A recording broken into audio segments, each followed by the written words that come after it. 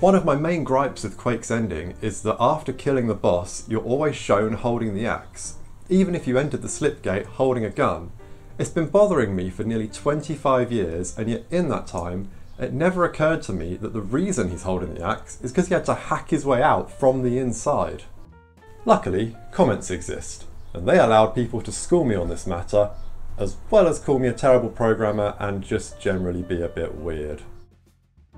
Armed with this new understanding, I'm now going to have another go at fixing Quake's ending, and this time my goal is to make it more obvious that you're hacking your way out from the inside using the axe.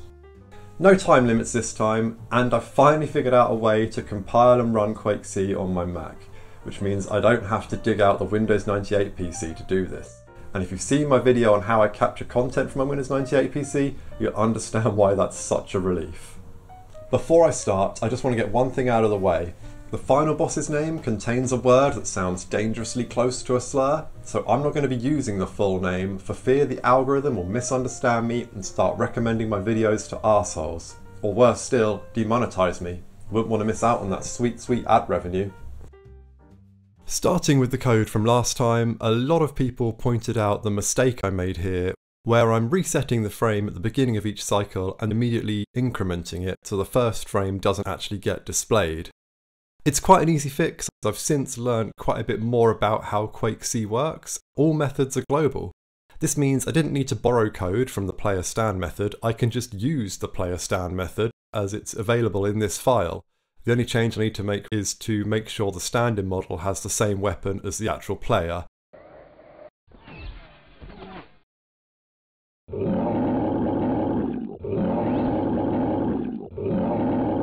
So that's basically given me what I was going for in that first video, and all in just a few lines of code.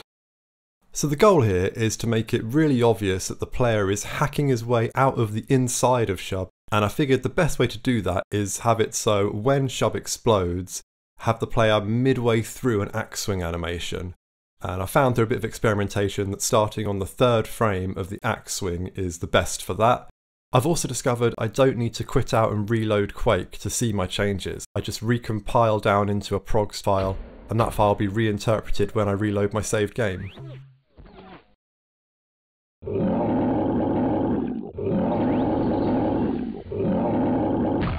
I think that's already a pretty good result, but there's things I can do a lot better. Because I'm not rushing to a stupid self-imposed time limit this time, I'm going to try and do it a little bit neater. Part of that is to grab all of the code that relates to this player stand-in and put it in its own player stand-in file, and then add that to the progs.source file, and that should keep things a bit more contained and stop polluting this old one file. The next thing I wanted to do was show visually each attack that's happening from the inside of Shub. So with each axe swing I want to show some kind of blood effect. And I also want these attacks to get faster and faster as the effect goes on. The way I've achieved the damage effect is I've kind of drawn an imaginary square over the top of Shub, and then I randomly choose one of 4 attack types, those being top to bottom, bottom to top, left to right, or right to left.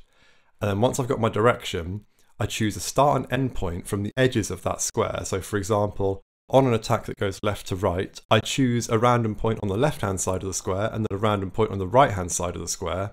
I interpolate points between that start and end and add a blood effect onto all of those points, but each one is slightly delayed from the previous. And the end result is it looks like the axe is sweeping across and leaving blood trails. I've also added a random chance of a jib popping out, just that little bit of extra effect. I think this works really well.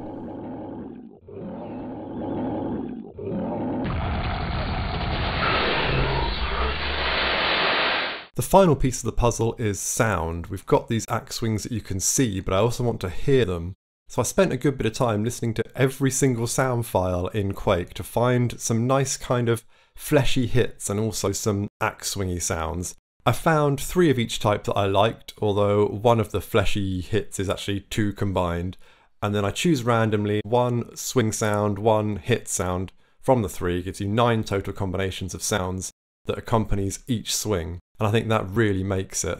And when I put it all together, it looks and sounds like this.